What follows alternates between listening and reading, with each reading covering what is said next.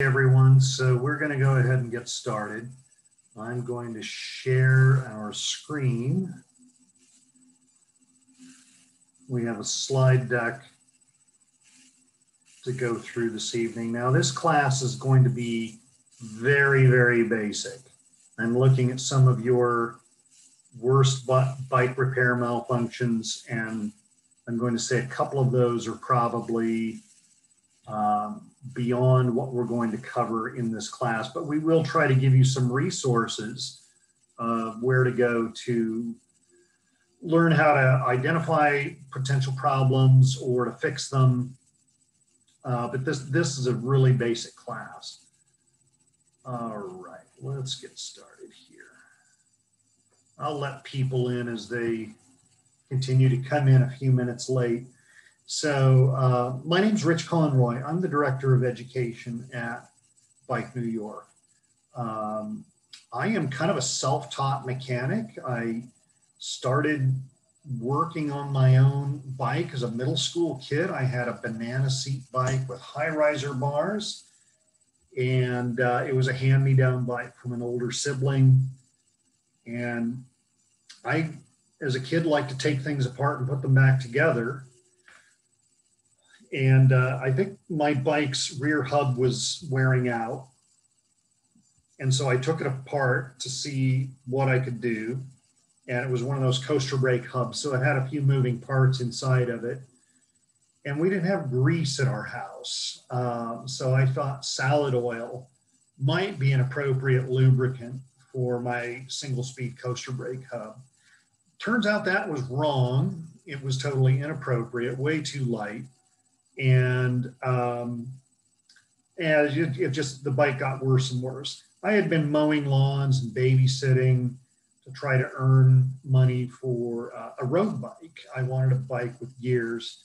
And luckily at the age of, when I turned 13, I think my mom had mercy on me and bought me a fairly nice road bike as a 13th birthday present. I've worked as a mechanic for Metro bicycles in New York City. That chain no longer exists. They were bought by Danny's, and now most of the New York City Metro stores are now owned by Trek. But I once worked as a salesperson and also as a mechanic in Metro shops, mainly out in Queens. And then I taught a bike mechanics program in a middle school in Inwood and Washington Heights for Recycle a Bicycle before I was hired to start Bike New York's education program. I built nearly all of my own bikes from the frame up over the years. I've bought and sold a number of frames, and I have a kind of a fleet of bikes in my apartment. So I have a lot of mechanical experience, but what I've learned is just taking care of very basic stuff will solve most of your bike maintenance problems. All right, a little bit about Bike New York. We are a local New York City-based nonprofit organization that promotes cycling and getting more people on more bikes more of the time in New York City. Our main claim to fame, the thing that people know us best about, is our 5-borough bike tour, which the first tour was something like 1977. It was a tour of high school students. And then it grew to a general public tour, and that tour funds all of our programs, including mainly our bike education program. So I'd like to think that people would know us more about our bike education program, but that's not the case. Nonetheless, the program has grown quite a bit over the last few years to the point where we were reaching about 24,000, 25,000 people per year with classes and programming, not handing them safety cards, but actual classes like this one. We were able to get bicycle education into the New York City public schools during the school day, which is a huge accomplishment. In New York City bureaucracies may not be the easiest to work with, and it took years for us to convince Department of Education in New York City that this is what they should be doing to promote health and physical activity among their students. Okay, let's move on. Here's what we're going to do tonight. Most of what we're going to cover doesn't even involve using tools. You will need a few items, and we'll talk about which items you need. But these are fairly basic things. At the end of this, since some of you have had some other kinds of meltdowns with your bike, we'll talk about some other resources. And if I forget to do that, please remind me. I do have everybody on mute because some people are doing dishes, some people have children, some people have the TV going, some people have jackhammers. And so we don't want all that background noise to disrupt the class. If you do have a question or comment, you can put that in chat. And then at the end of the class, I will give you the option to unmute yourself to ask verbal questions. Anyway, we're going to talk about some bike maintenance, not necessarily repair, but maintenance jobs that will make your riding easier and less trouble-free. And when I say easier, I mean less physically demanding in terms of your own pedaling and physical effort. So that is inflating your tires, how to do that, how to clean and lubricate your chain, how to adjust and lubricate the cables that operate your brakes and derailleurs. And then along the way, we'll talk about any tools and supplies you need for that stuff, for those little jobs. And most of these jobs are jobs that can be done in just a few minutes. All right, let's talk about inflating tires. So I noticed that a couple people, one person in chat said they had 2 flat tires on a trip. I had about 12 flat tires. I was on a bike tour with my girlfriend, and I usually have pretty good flat tire karma.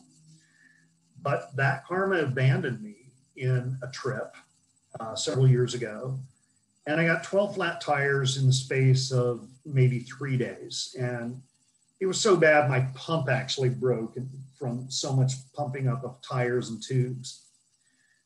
Turns out the tires looked okay, but they were getting old. More recently, she and I were on a bike tour of New York State, and I got 2 flat tires our first morning well, we went to Burlington, which is not New York State. I was like, I am not doing this again and putting my sweetheart through this kind of flat tire drama. So we visited a shop and found 2 good tires. Anyway, I had my tires pumped up. They were still getting flat.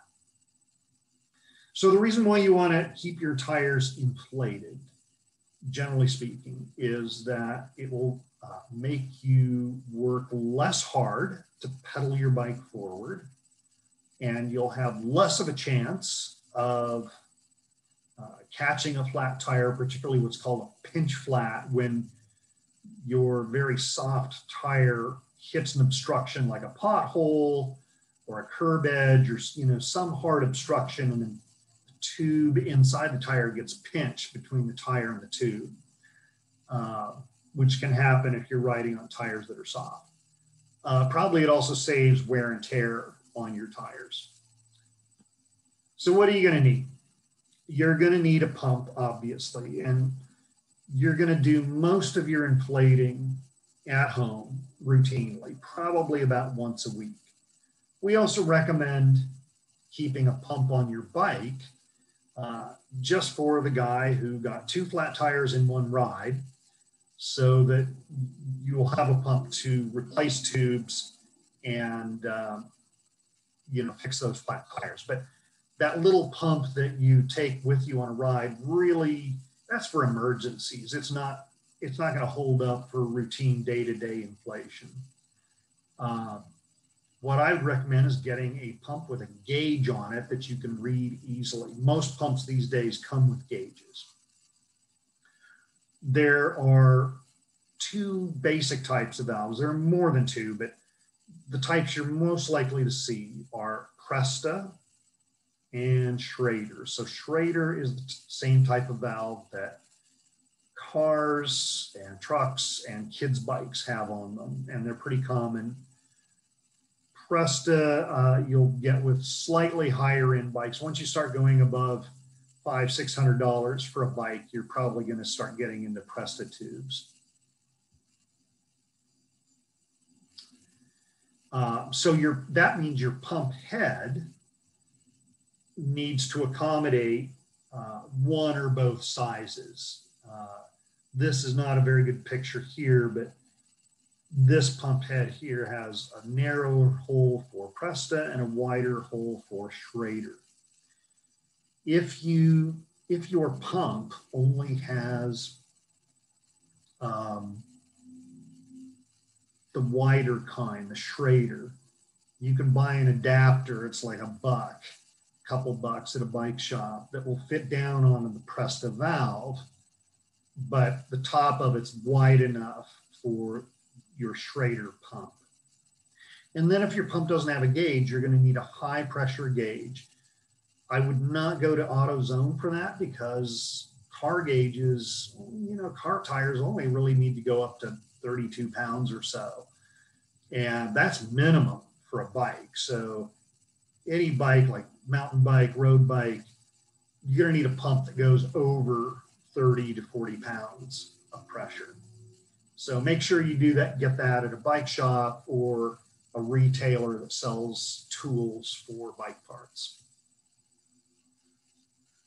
So there's likely to be a little plastic cap on your valve stem, and you can just take that off.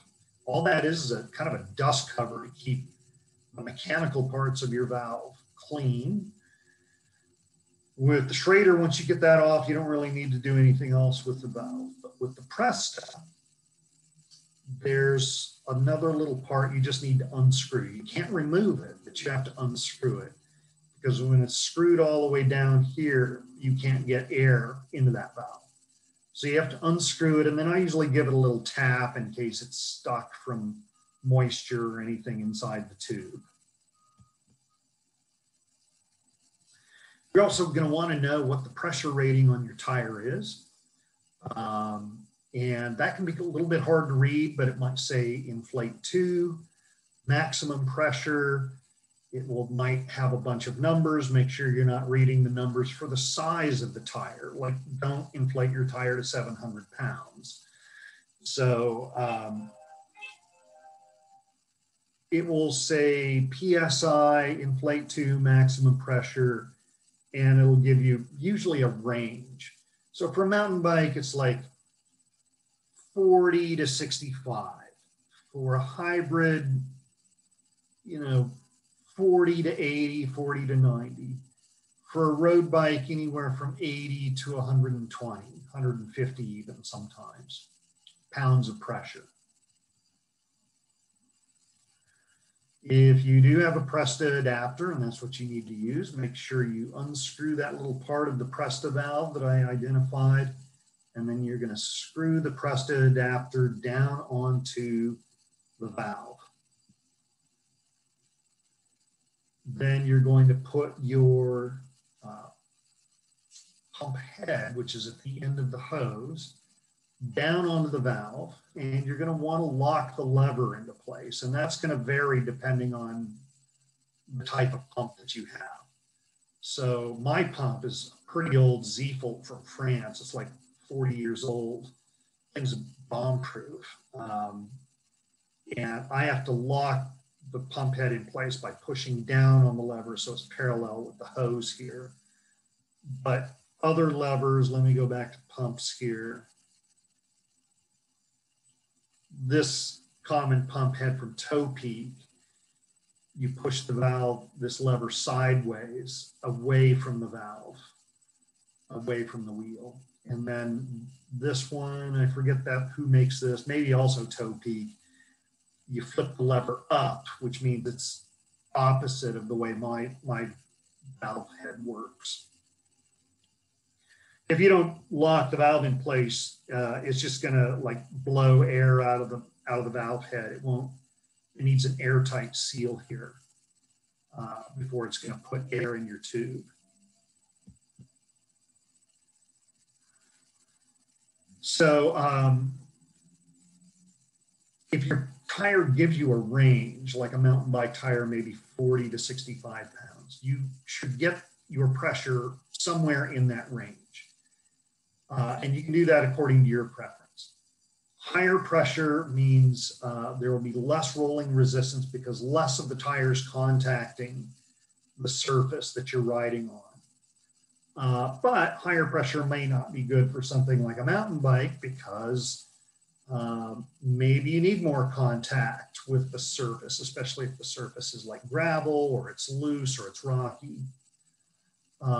I'm also going to say during the winter time, slightly more of your tire contacting slick pavement or snowy pavement is probably better in terms of traction. Also slightly lower pressure is better for shock absorption.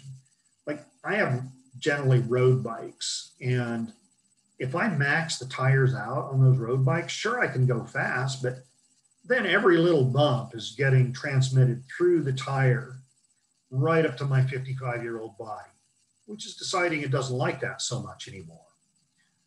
So I go on the lower end, maybe 90, 95 pounds of pressure for a road bike tire. And I feel like it takes the edge off, and I'm still fast enough. I'm not going to win any races, and not that I'm even trying. So when you're done, remove the valve head, the pump from the valve. You have to flip up that locking lever. It'll make a little psh of noise as it's letting air actually out of the hose, not out of the tube.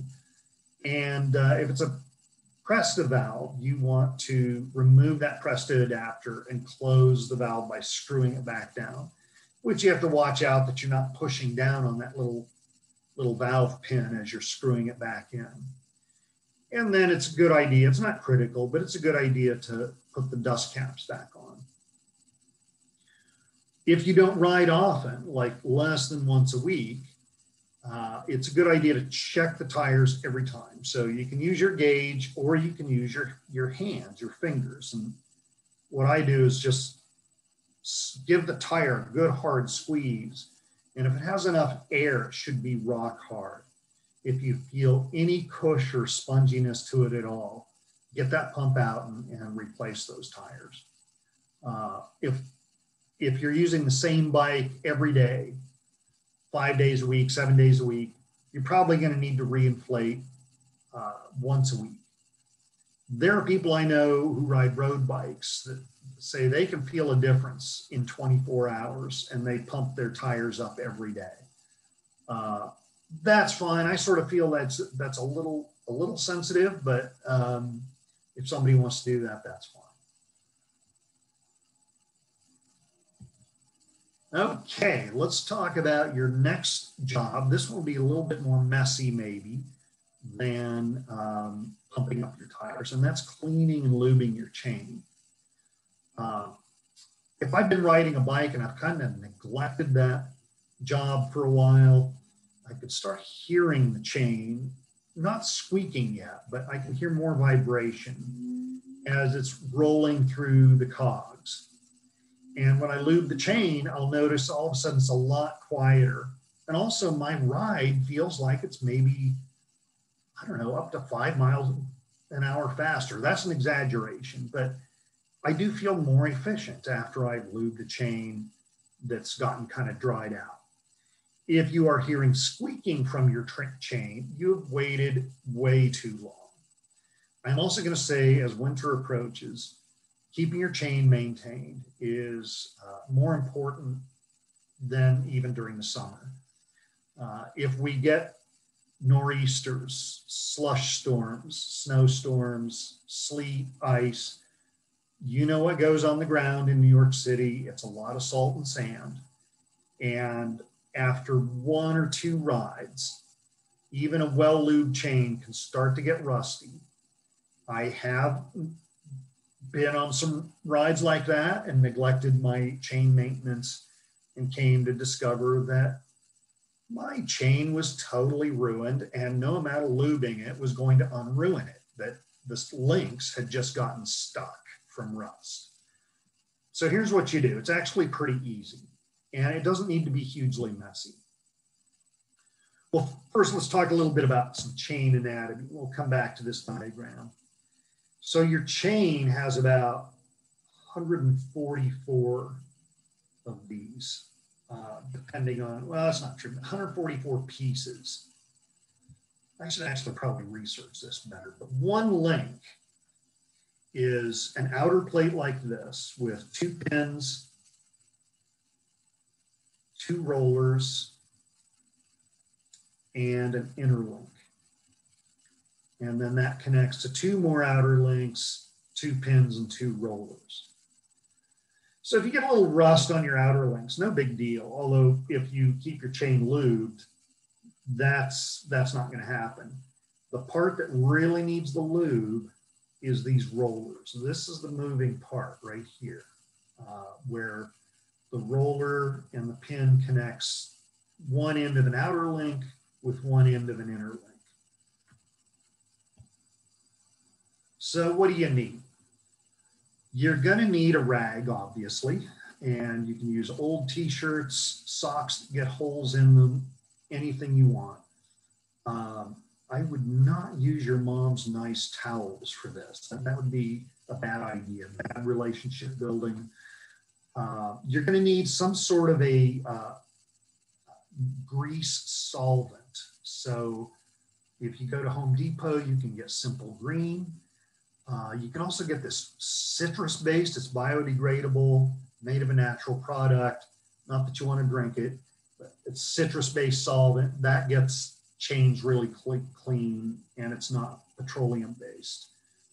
There are petroleum-based stuff like mineral spirits or paint thinner is probably the best option there that will also get your chain really clean, but it also makes your house really smell. I've also used a spray bottle filled with water, but then I used massive amounts of Dawn dish soap. Way more dish soap than I would ever use in my dishes for, the kitchen. But Simple Green or an orange solvent is probably the best way to go. And then you're going to need some kind of a chain lube. And there's, I don't know if I go through this, there's a couple different kinds of chain lube. There's wet lubes, some of which are thicker than others. I've used recently Finish Line wet lube, and it was pretty thick, and my chain just attracted dirt like a magnet. Normally I use this Pro Link, which is thinner, and it stays a little cleaner. 3-in-1 oil is another option. It's kind of in its terms of its thickness, or Tri-Flow. Both of them are kind of similar products that you can just get from a hardware store.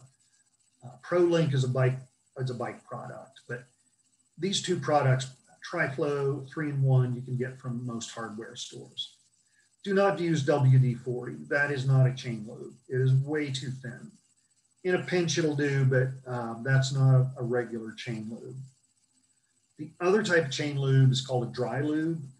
People use that in dry, dusty, summery conditions, mainly for mountain bikes or bikes that are going to be maybe on like dusty trails.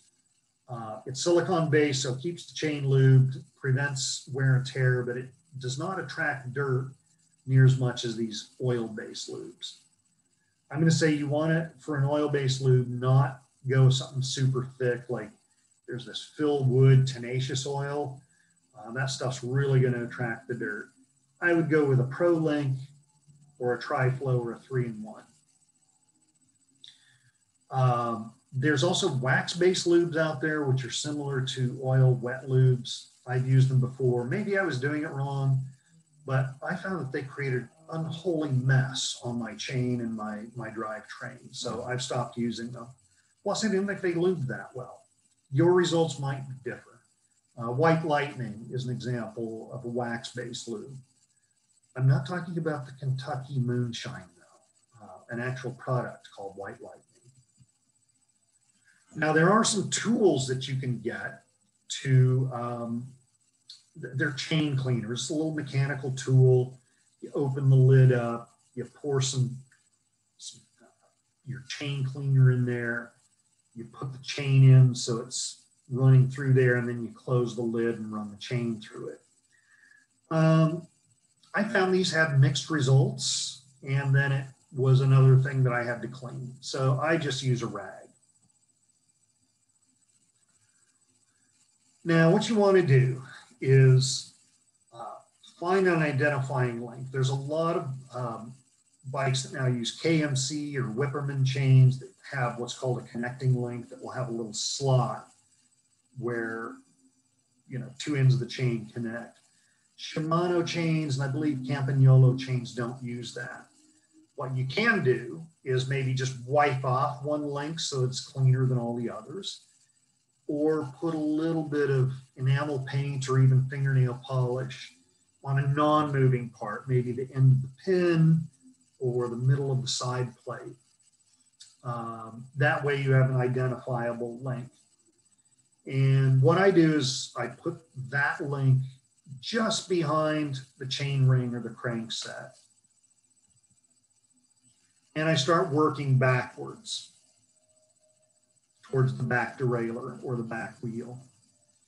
And what I'm doing is I'm using my solvent. This is an orange cleaner. And I have my rag behind the chain, and I'm spraying the solvent on the chain, but also on the rag. And what happens here when you do it this way is the rag keeps the solvent from spraying all over your carpet or floor or whatever, also all over the wheels and the bike parts. And so I'm just going to spray this section down here. And then I'm going to take the rag that has solvent on it, and I'm going to rub that chain down on all four sides, the top, the bottom, and the side plates, and try and get it as clean as I can. Then I move to a different section of rag that doesn't have all that crud on it, and I rotate the cranks backwards so that my next section of chain comes in here. And I tend to work on the bottom side here, not the top up here. And I do that until my identifying link comes all the way back around. And I might clean some crud off of these pulleys right here, on the sides of the pulleys. I might try and clean a little crud off of the teeth on the chain rings. I might polish up the crank arms a little bit, or the derailleur with a clean rag, not the rag I was using to clean the chain with, or at least not the dirty part of that rag. Just polish that stuff up while you're waiting, because you're going to need to wait for that degreaser to dry and evaporate. You don't want to put fresh lube on the degreaser because one is working against the other.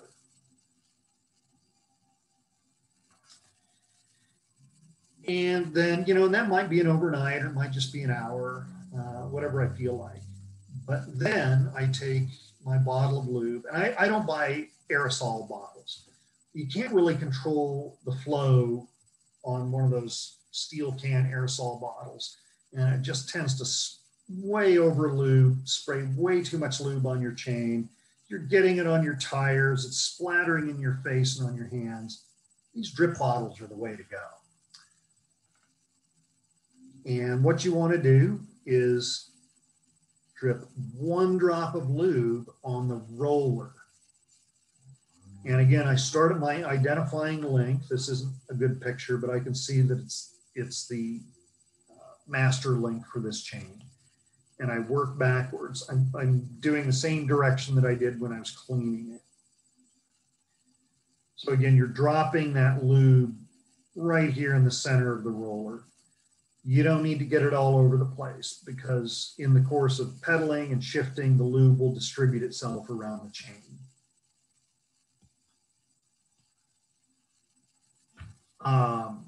So how often do you do this? Might want to, just as a suggestion, once every 100 miles, once a week. It depends on how much you're riding in rain, snow, ice, wet conditions, sandy conditions. If you have a fat bike and you take that bike out onto the beach, I would suggest lubing your chain, cleaning and lubing it right away when you get home. Wet, dirty, muddy conditions, dry, like dusty trail conditions, your chain is going to absorb that dust is going to absorb the oil. You're going to need to clean it and re-lube it. All right, let's talk about cables. So your cables, unless you have hydraulic disc brakes and electronic shifting on very expensive bikes, your cables run the brakes and the shifters and derailleurs. So your shifter is connected to the derailleur via a cable.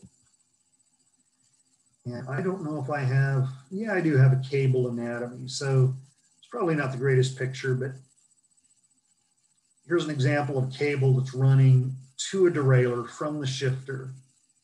And in certain stretches of that, it's running through what's called housing.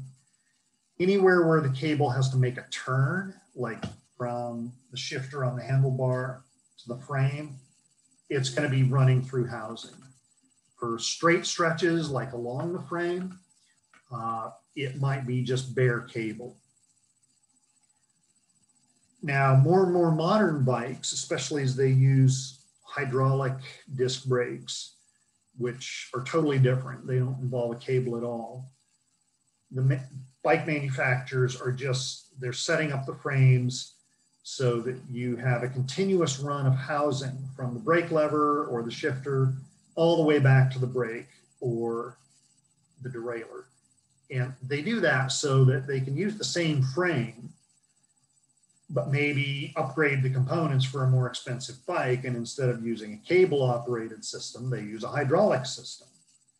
So what I'm going to show you here, it doesn't really work that well if the cable is entirely encased with housing from the shifter and the brake lever to the brake and the derailleur. If it's 100% housing, you can't do this. All right, so you are probably going to need either a little bit of grease, and I like these tubes of grease from Park Tool. I believe other manufacturers also sell tubes of grease, but Park is a pretty common brand. You can also use a grease gun. You can go to Harbor Freight and they have these grease guns, and when the grease runs out, it's just a tubular cartridge that you slide in there, and you have to follow the directions to make it work right. But they're probably a little more complicated to use than these tubes of grease. Another way to go is just using your chain lube as a cable lubricant.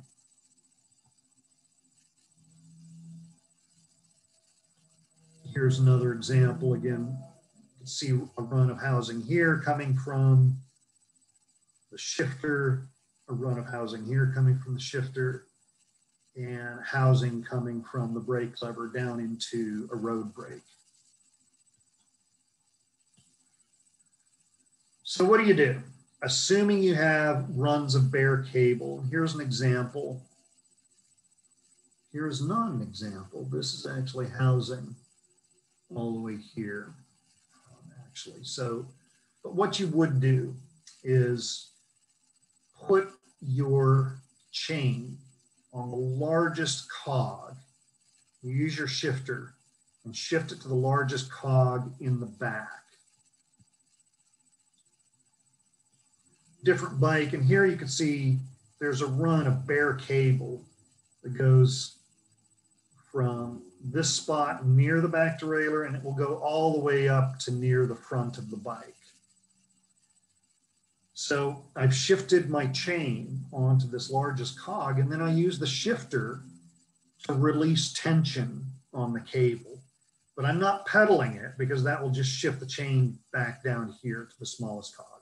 Right? That way I'm leaving the chain up here, and it creates slack, looseness in the cable.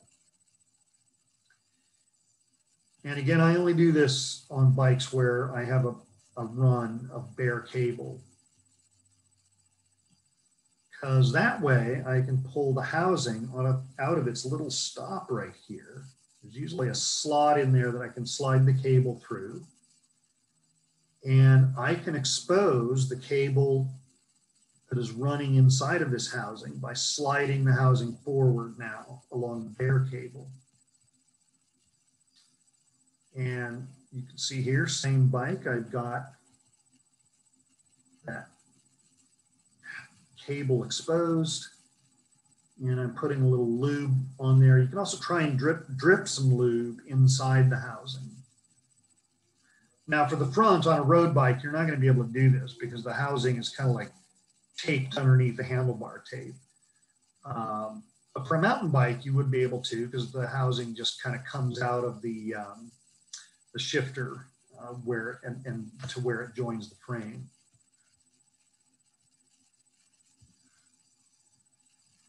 And when I'm done lubing it, and I might even wipe it down with a rag before I lube it in case it's gotten some crud in there. You know, and you want to just check the housing or the cable, make sure it doesn't have any kinks, check the housing, make sure it doesn't have any tears or bends in it, like a hard bend.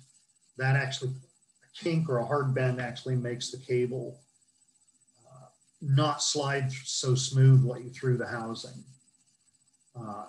If you do have kinks, fraying, tears in the housing, it's probably time for a cable and housing replacement, which is a totally different job that we're not going to cover here.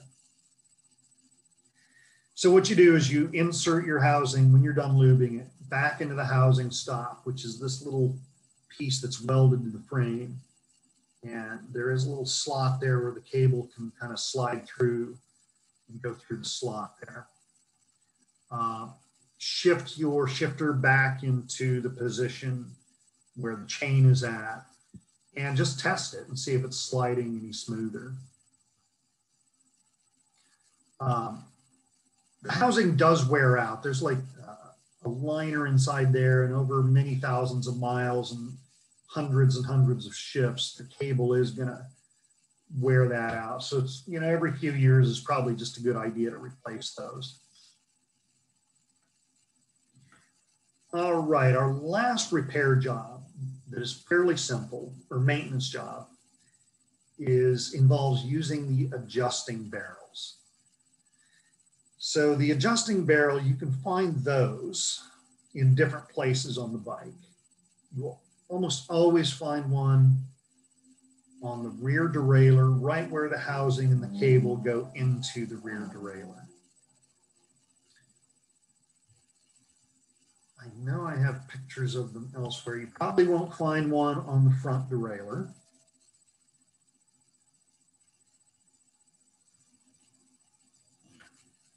You will often find them at the top of a road brake, caliper brake like this. If you have cable disc brakes, you will find them an adjusting barrel where the housing goes into the disc brake. And then on somewhat olderish frames, you might find an adjusting barrel at the front of this little mount right here, where the housing and the cable starts to go along down the frame. If you have mountain or hybrid type brake levers, let me just make sure I have a picture where I want it. Well, let's talk about derailleurs. So I've told you where the adjusting barrels will be at. They'll be at the back of the derailleur. They might be on the frame near the front of the bike, near the head tube, where the housing comes out of the handlebar and goes down the frame. Or you might have what's called an inline barrel adjuster. You might notice as your housing comes out somewhere, maybe out of the shifter, that it has a fatter part. That's often an adjusting barrel. It does the same thing as this. So typically what happens if you just replace the cables or you have a new bike is that the cables themselves stretch, this housing compresses a little bit, things get seated a little tighter into the housing stops and into the shifter, And all of a sudden that brand new bike, after a few rides, is not shifting the way it should be. With modern index shifting systems, especially for the rear derailleur, when you click the shifter once, it should shift very precisely and cleanly to the next gear.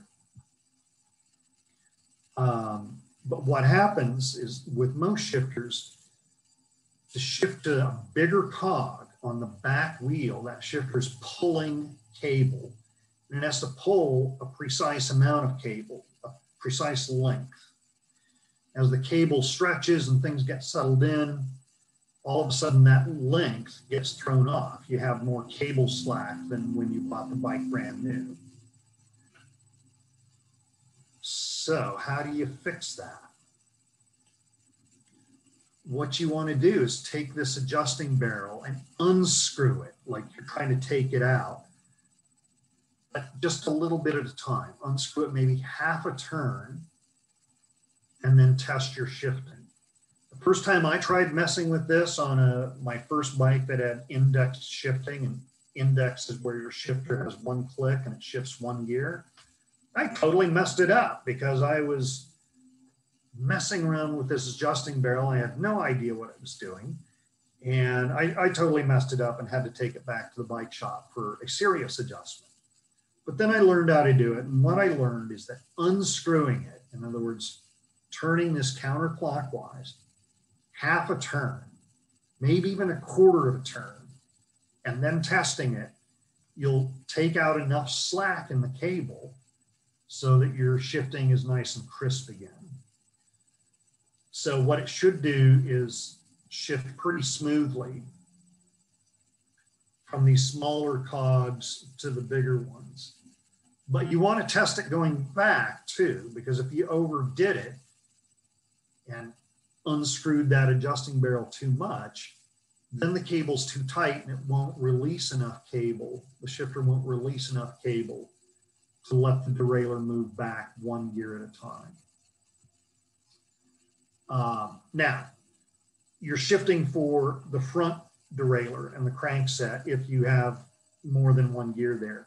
Usually, often does not have an adjusting barrel. And what you have to do is put the chain in the smallest cog and just pull on the cable and see if there's any slack.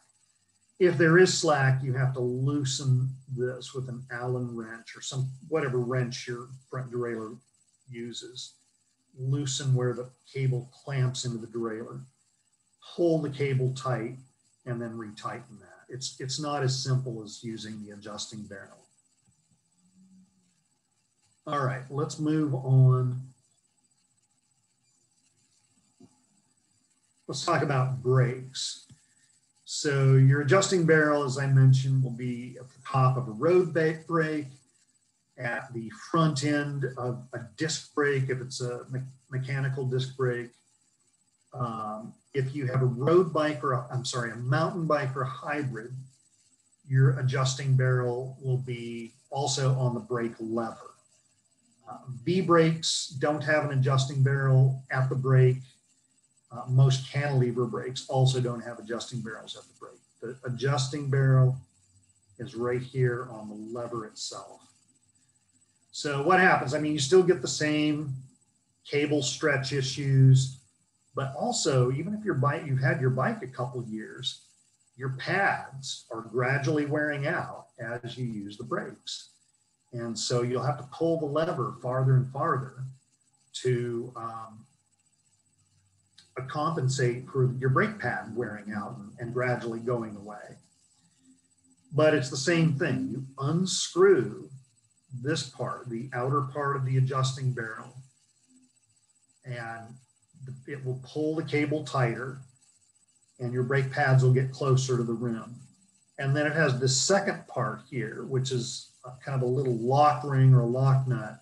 And you want to screw that back against the body of the brake lever. That way it holds your adjustment in place as you're using the brakes and bumping over the trails and things like that. It's pretty easy to do. If you do replace your brake pads, and we're not going to get into that tonight, all of a sudden now you have nice fat new brake pads that are a good 1/8 of an inch thicker than the ones you just threw out. And you're probably going to have to screw this back in so that you can get the wheel in and everything will fit together correctly. So how do you tell if your brake lever is pulling too close to the handlebar? If you cannot get your thumb between the handlebar and the brake lever when the brake lever is squeezed, then your brakes are pulling a little too close to the handlebar. And you need to just like use that adjusting barrel. If the adjusting barrel is getting unscrewed way out there, you're probably going to need to screw it back in and do an adjustment where the cable anchors to the brake itself. But if you're going to go that route, I would at that point check the brake pads to see how much wear they have. If there's no pattern left on the brake pads, or if they're less than 1/8 of an inch of rubber left, then it's time to replace those.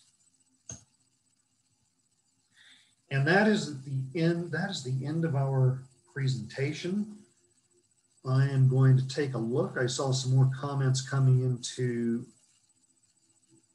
the comments. Thank you for staying with us.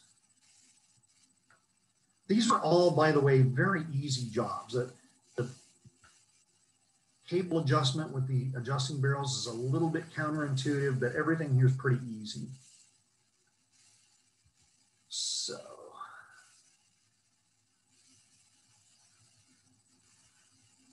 we have some pretty bad bike malfunctions.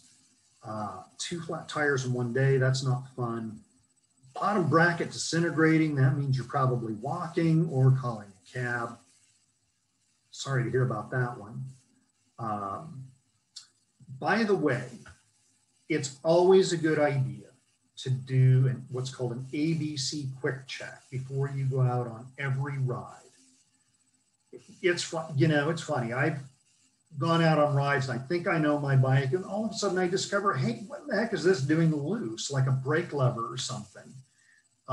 So we have a video on our website. I believe the League of American Bicyclists also has a video on how to do an ABC quick check. It takes you 30 seconds, but it would discover something like your bottom bracket probably wearing out.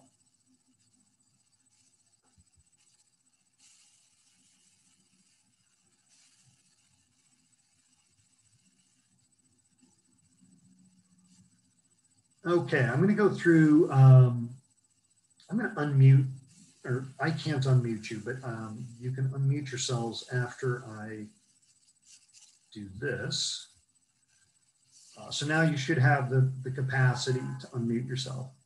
So Amy R. asks, what are your thoughts about the little electric pumps, in particular ones where you can set a target pressure? And my thoughts, Amy R., is that I have no idea because I've never used one. I think you can purchase them from auto stores and Amazon.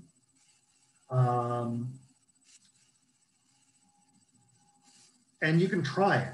Now, my one thought is, don't take that with you on your bike trip to depend on it. Because what if you have a really bad day or a bad week like I did, and all of a sudden your batteries are dead and you're in the middle of the Mojave Desert, 100 miles from any town. That's where you run a mechanical pump that will always be able to provide you with air. As a home repair thing, go ahead and try it and see how it works. Let's see. Paul is asking, would dish soap work? I'm assuming for chain maintenance. I would not actually put straight dish soap on your chain because it can't evaporate. It gets sticky. Water with a lot of dish soap, that water is going to evaporate and the ingredients in the soap will dissolve or work themselves out by having cut all the nasty grease and crud that's on your chain. But straight dish soap, no, because it just won't dry out and it'll get sticky. What was the name of that product you recommended for a degreaser? So the green bottle was Simple Green, and the orange stuff, it's a citrus based, it's made out of like orange oils or citrus oils. I cannot remember the name of that stuff, but Home Depot has it. Citrusol. Here, I'll put it in here. Let's see.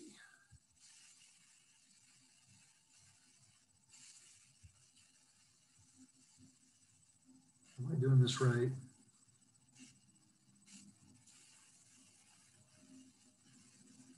I'm not sure I can. Here we go. Sorry, while we have technical problems with chat, because I think I'm replying to Amy privately here when I don't want to do that. I'll just try and put it in here. I'm not even sure Citrusol is around anymore, but yeah, that went to Amy privately. Sorry about that. I'm not figuring out how it's gonna let me do that. Okay.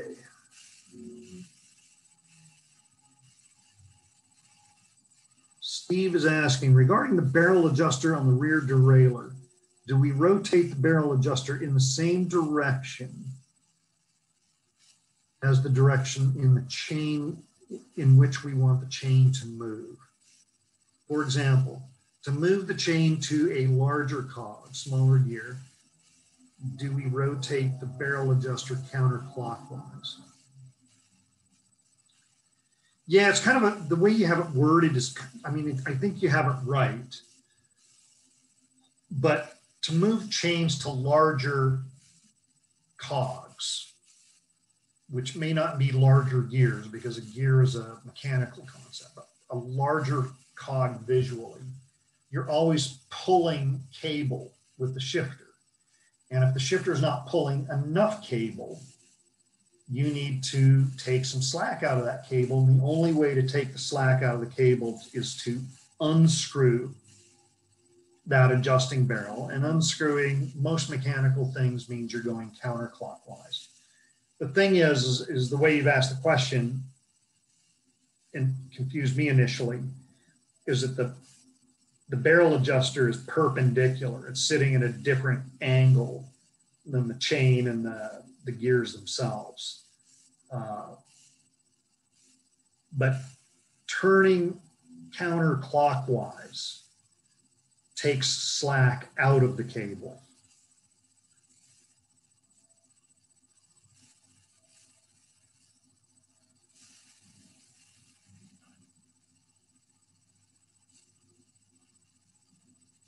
All right.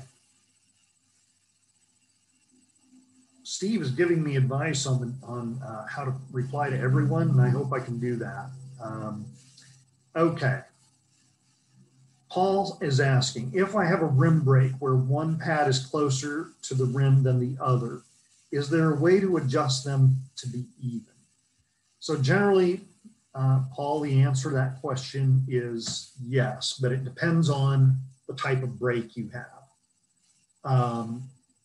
If you have a really old school road bike, like really old, and it has a caliper brake, you'll see a spring behind the brake that goes out to both arms. And as it comes out of the center of the brake, each side does a little curly cue, a little 360 rotation, then straightens out and connects to the brake arm. And there's a special tool that you have to get to retension that spring correctly. If you have a road brake with a more modern, what's called dual pivot brakes, you will see on one side of the brake there is a little screw. And it just seems like it's sitting there randomly. It's not the screw that holds the brake to the bike. It's not the screws that assemble the brakes together. Don't mess with those. And it's not the screws that or bolts that hold the pads on. It's just a tiny little screw on the front. On the front, I've always seen it on the left side of the brake. And I always forget which is which on those, but messing around with that little screw, maybe like one rotation at a time, recenters the brakes. But the other thing to check is make sure your wheel is in straight. This happened to me the other night. I was working on a bike and the bike was in a repair stand and I had the brakes centered and I put the wheel back in and I'm like, why are the brakes not centered? Well, when I locked the quick release for the brakes, that the wheel itself was not centered. So what I did just to check it is I put the bike on the floor, vertical straight upright. I reopen the quick release. And sure enough, the wheel pops back into center and I close the quick release. That's an easy one. Now, if you have cantilever brakes, which are brakes with two arms on each side of the fork in the frame, and they're joined by what's called a straddle cable, those can be a little bit tricky. Make sure that the pads themselves are adjusted evenly. There's a certain type of old pad that has just a post on it. It's not threaded. That if those aren't installed evenly, then the brakes aren't going to be engaging the rim evenly. Most of the time they're installed correctly though. With cantilever brakes and with V brakes though, you'll often see, again, with the tiny little screws, a little screw on each side of the bottom of the brake where the brake is attached to the frame or the fork. And those screws adjust the tension on the springs. And messing with sometimes those brake systems only have one screw on one side. A lot of them have a screw on each side, so you can adjust each spring independently. Again, a little goes a long way. To add spring tension to one of those brake arms, you screw that little screw in, maybe one turn.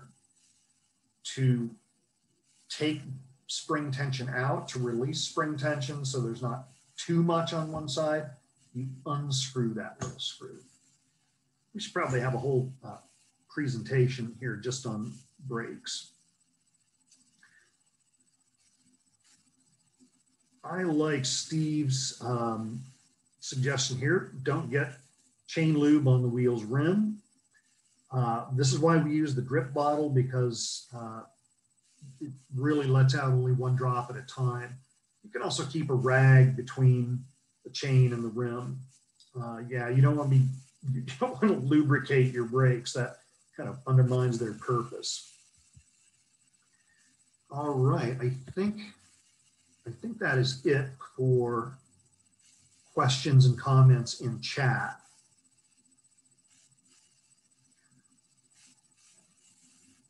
Well, we have something here from Paul. I had another issue on the previous bike where the brakes were even, but when engaged, only one side of the brake moved to the wheel. So yeah, that's the same problem I was just describing with the little screws. One side has more spring tension on it than the other side. And you have to either mess with the springs or mess with the screws that fine tune those springs so that you have even spring tension on either side. I mean, that can also be a wheel that's out of true, out of dish. If your wheel's not true, there will be parts of the rim where the brakes are centered, and then as the wheel rotates, one side's out of balance and it's rubbing against a brake pad, and it's going to look like the pads aren't engaging the brakes correctly. But that's a wheel problem and not a brake problem. All right, do we have any questions? It is 7:04. We've gone about an hour. Do we have any questions people want to ask verbally?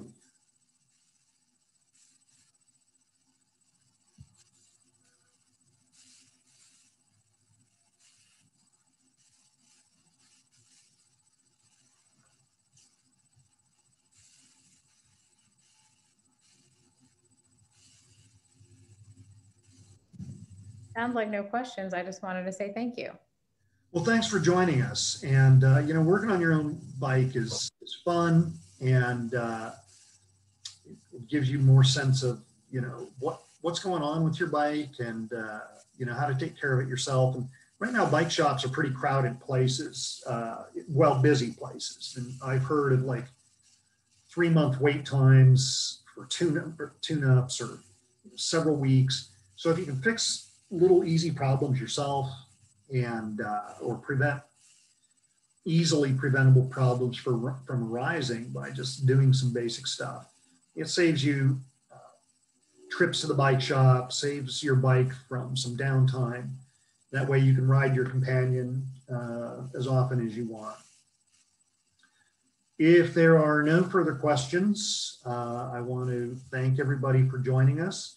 You will get a recording of this video, this class, and hopefully Chantal, who I think is doing this for us, will also send out links to some resources we have on our own website. Oh, I'm sorry, I said I was going to